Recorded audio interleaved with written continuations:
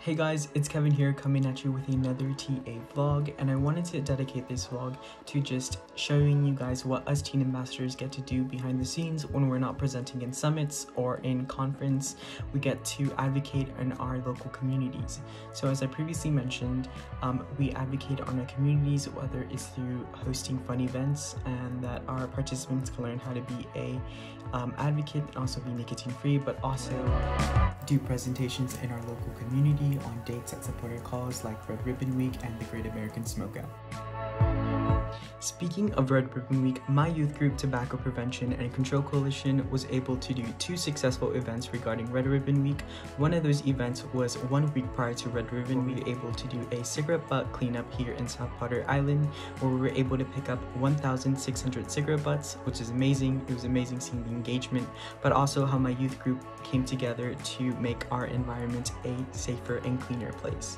Not only that, but my youth group also did a variety of presentations at our local middle schools. We were able to present to middle schoolers and tell them about the negative uses of tobacco.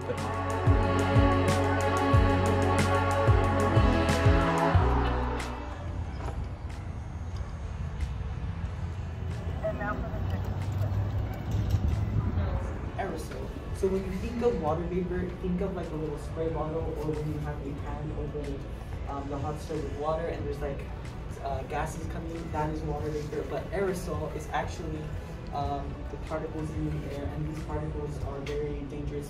There can be 1,000 particles in these aerosols in cylinders, and they can negatively affect your peers. There are different levels of nicotine. So in 1 packet of cigarettes, there's around 20 cigarettes, which is the same amount of 20 milligrams of nicotine in a pack of cigarettes.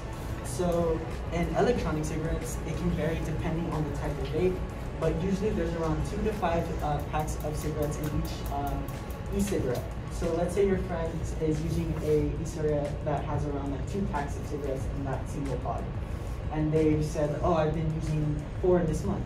So they're actually using around 8 packs of cigarette throughout that whole month just by using this product. And the nicotine travels to the brain within 10 seconds, right? And 10 seconds is super fast, right? Because when you think of like medications, when you go to the doctor, your doctor might tell you, oh, take this medication, it'll go into your system within an hour or some minutes, right?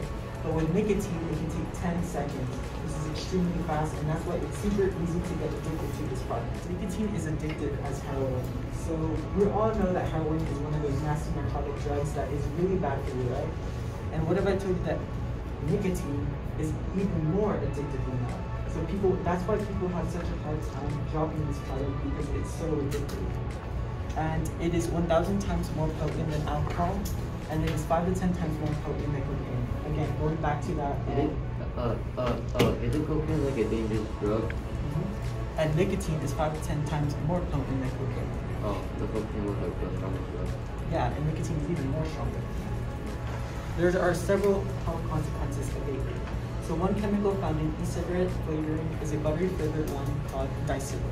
And dicetyl can cause bronchiolitis, which is, if you guys don't know what the bronchioles are, there's tubes in your lungs.